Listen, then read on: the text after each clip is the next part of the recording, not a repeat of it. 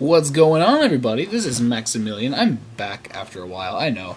I apologize. I kind of wasn't feeling well on Thursday. Just didn't want to get sick over the weekend because, that would really suck. So I just, took it easy, went to bed really super early, and I just kind of took the weekend off. So I'm bringing you guys a super duper extra long, super special, spectacular, extended extravaganza bravado episode. Whatever you want to call it. It's a long one, a very long episode, and I'm praying that YouTube will let me upload something that's this long, but we're going to find out. So, we got a 20-minute Pokemon episode, and really, there wasn't any other way that I could do this, because if I were to cut it up into two sections, it would have been abnormally short, to say the least, and honestly, it's just much easier to get through it in one single try. So, bear with me. I promise I'm not going to do one this long again. At least for this foreseeable future. So, yeah. Hopefully it's not too long for you guys, but then again, that's more of Maximilian, and isn't that more of what you love and enjoy? Can't have too much of a good thing, right? Oh, wait, yeah, you can. Alright, never mind. Forget I said that. You're gonna enjoy it, because it's 20 minutes of Maximilian. So, seeing as how this is an extra long episode, I figure I'd start off with a couple of things before I actually get into what I want to talk about, because really, this is just going through the ice cave and fighting a bunch of trainers, and me just level grinding a little bit, which did kind of add to the length of the video, and I apologize for that, but we really need to be ready for the Elite Four, so I'm just trying to get as prepped as possible. So, here's my little plug. Go ahead and check the description, and you'll find a link, number one, for my Twitter account.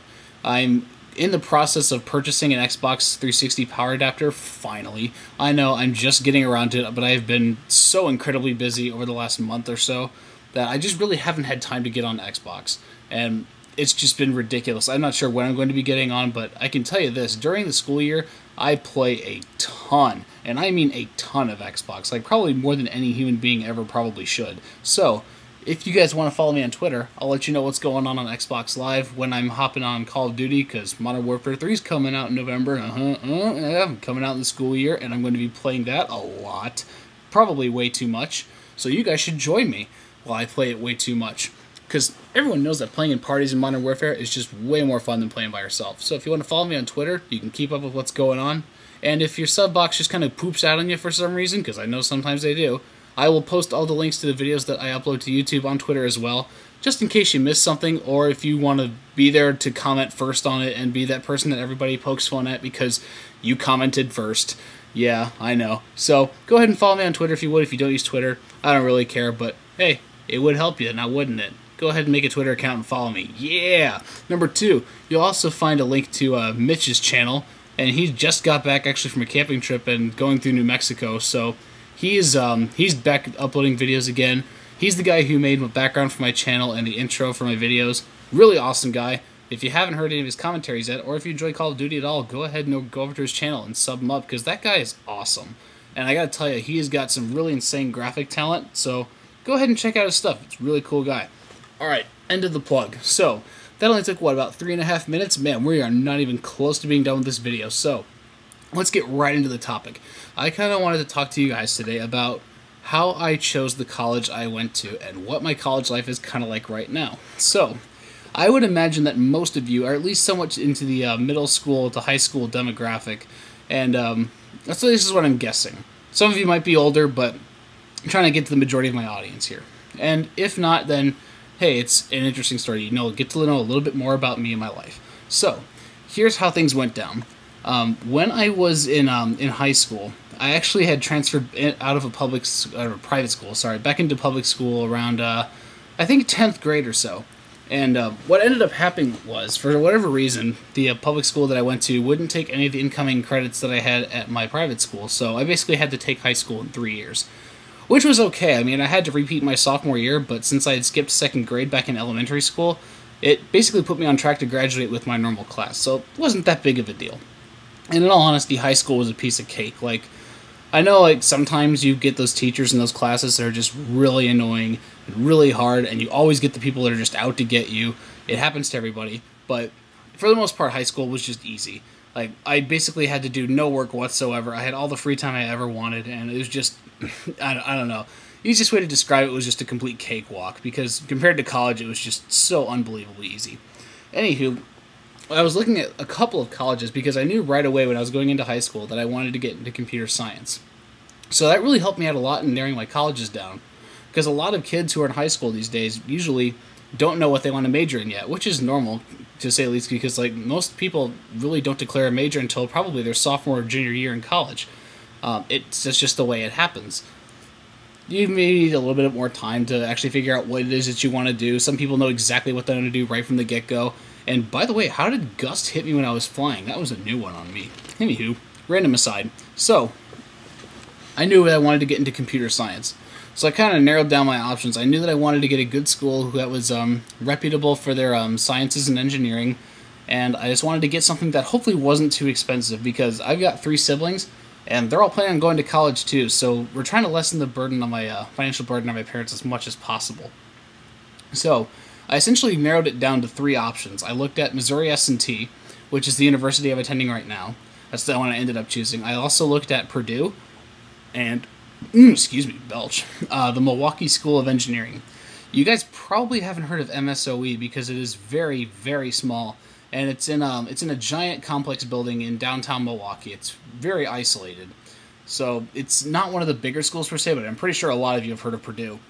So I went to go visit each of these schools because, one of the best ways to actually get a feel for what kind of school you want to attend is to actually go see the campus, because you really don't want to just pick a school blindly and having not seen the campus yet. Because I'll tell you so much about what goes on there, like the campus life, the size of the classes you're going to be attending, what's going on over there, because you should base your decision on the college so much more than just their pedigree as well as their class structure and their class size, because, I mean, those are great things to consider, but if you're not going to enjoy yourself at college, then it's just not worth it. So I would definitely recommend that if any of you guys are visiting colleges right now or planning on going to college, you need to go actually visit the campuses you're looking at. That's definitely the best way to actually figure out where you should be going, where you belong, and it actually greatly influenced my decision a lot. So, I went to Missouri S&T first, because I actually happen to have a couple of friends that go there, and it's only about an 80-minute drive from my house. It's not too far away. So I went over there. The campus is kind of small, especially compared to most of the major American colleges. It's about 7,500 students total. So if you want to think about it, it's about the size of 2 or 3 really large high schools. So it's not terribly big, but it's still a sizable college. I mean, it's not like a community college or a technical college or anything like that. It's still a university. So it's a small campus. There's really not a whole lot in there. It's essentially a town that's built around a college, really, because Rolla is a really, really small city in the middle of Missouri. But the class sizes were small, so it was very good. I knew that I was going to be getting a lot of, hands-on, one-on-one education, because it's a lot easier to learn when you can actually talk to the professor easily than when you have to sit in a giant lecture hall full of hundreds of people. You just feel kind of distant and disconnected. So I knew that was a good thing going for me. Plus, I also knew that their computer science program was very reputable. I mean, they're one of the best engineering schools in the nation, and they're pretty much dominate the Midwest region for a lot of different engineering disciplines.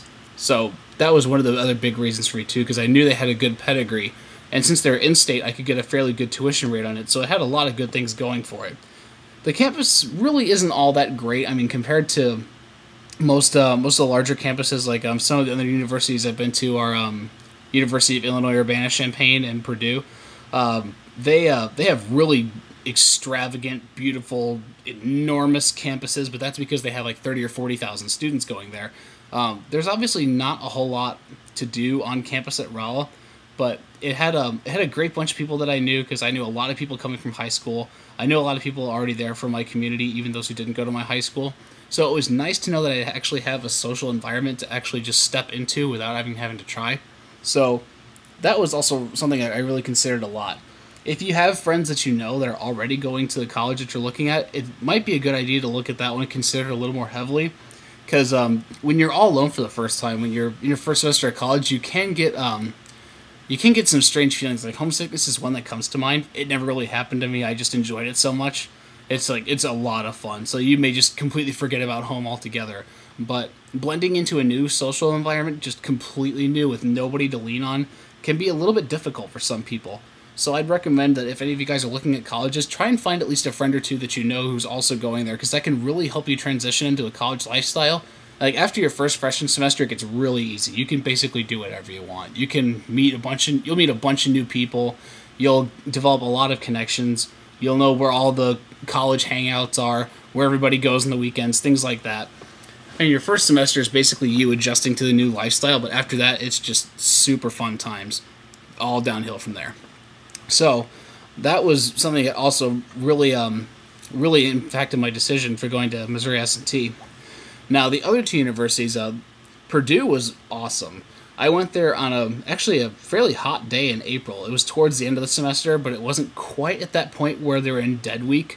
And for those of you who aren't in college yet, dead week is essentially the week or possibly even 2 weeks before finals, where the professors essentially don't teach anything new, and people are just stuck inside their dorms and apartments and fraternity houses all day, just studying for finals for the entire week or 2 weeks. Hence why it's called Dead Week, because the campus is basically a ghost town.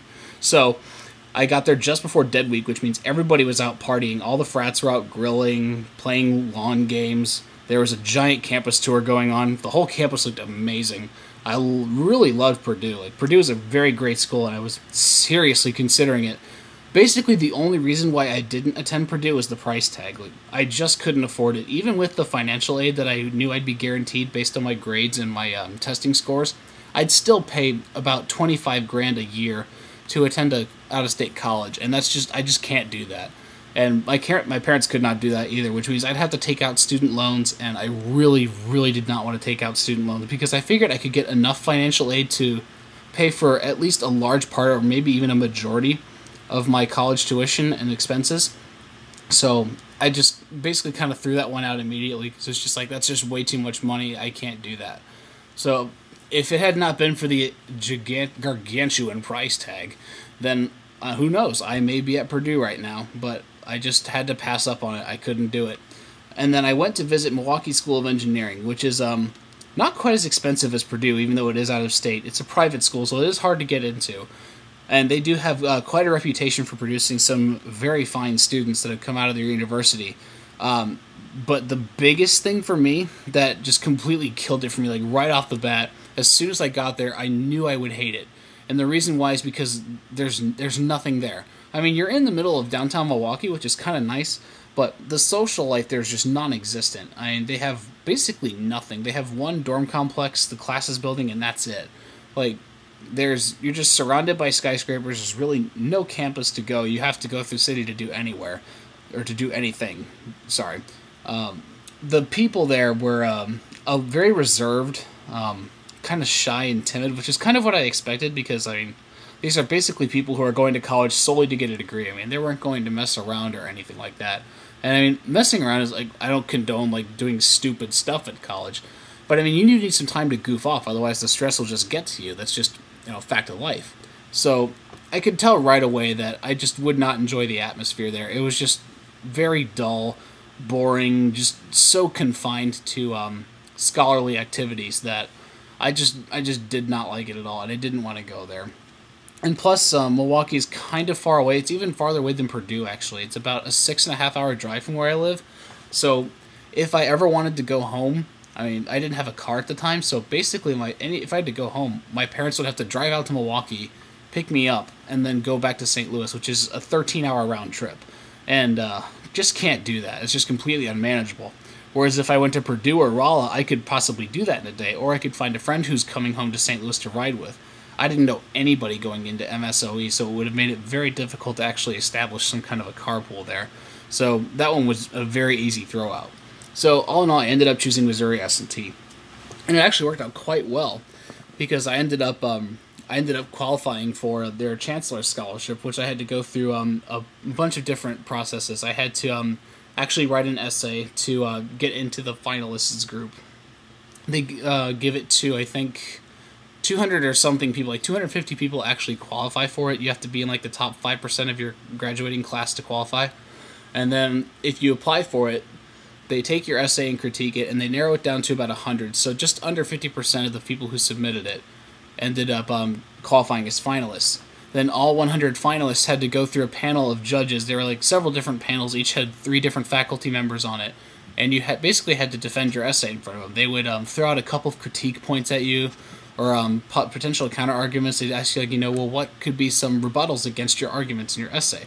And you'd have to basically say, well, someone could probably argue this and this and this, however, and then you could have to explain why your paper was probably taking the better position than some counter argument that was proposed against it. So it was a bit nerve-wracking, to say the least. Like, it wasn't...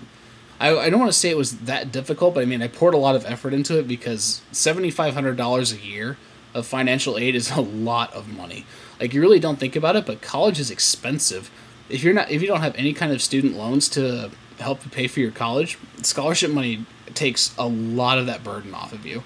So I basically just tried my best at this, just see if I could get it. I ended up getting it. I was one of the 15 out of the 250 selected for the scholarship, which worked out really nicely, because with my with the current housing I have, and since I don't have a meal plan, I get to save a lot more money, because buying groceries is way cheaper.